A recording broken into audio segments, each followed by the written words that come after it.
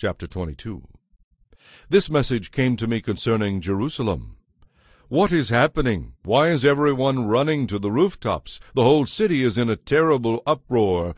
What do I see in this reveling city? Bodies are lying everywhere, killed by famine and disease. All your leaders flee. They surrender without resistance. The people try to slip away, but they are captured too. Leave me alone to weep. Do not try to comfort me. Let me cry for my people as I watch them being destroyed. Oh, what a day of crushing trouble! What a day of confusion and terror the Lord Almighty, has brought upon the valley of vision. The walls of Jerusalem have been broken, and cries of death echo from the mountainsides. Elamites are the archers. Arameans drive the chariots. The men of Kir hold up the shields. They fill your beautiful valleys and crowd against your gates. Judah's defenses have been stripped away. You run to the armory for your weapons. You inspect the walls of Jerusalem to see what needs to be repaired. You store up water in the lower pool. You check the houses and tear some down to get stone to fix the walls. Between the city walls you build a reservoir for water from the old pool.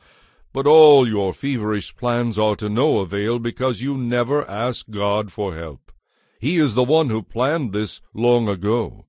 The Lord Almighty called you to weep and mourn.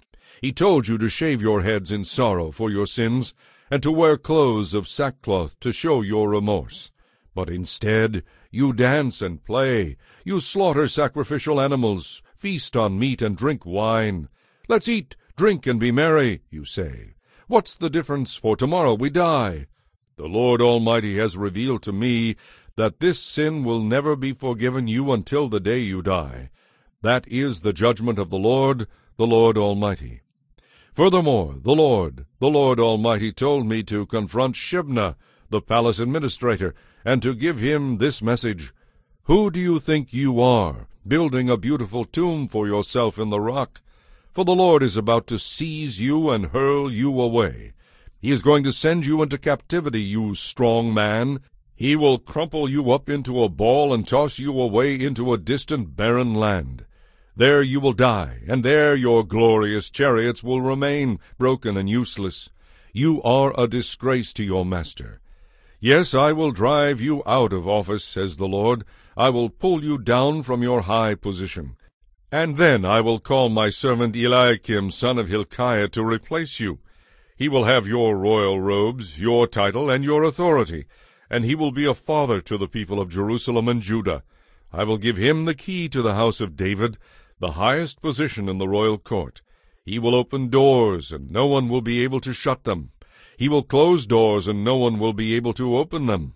He will bring honor to his family name, for I will drive him firmly in place like a tent stake. He will be loaded down with responsibility, and he will bring honor to even the lowliest members of his family. The Lord Almighty says, When that time comes, I will pull out the stake that seemed so firm. It will come out and fall to the ground. Everything it supports will fall with it. I, the Lord, have spoken.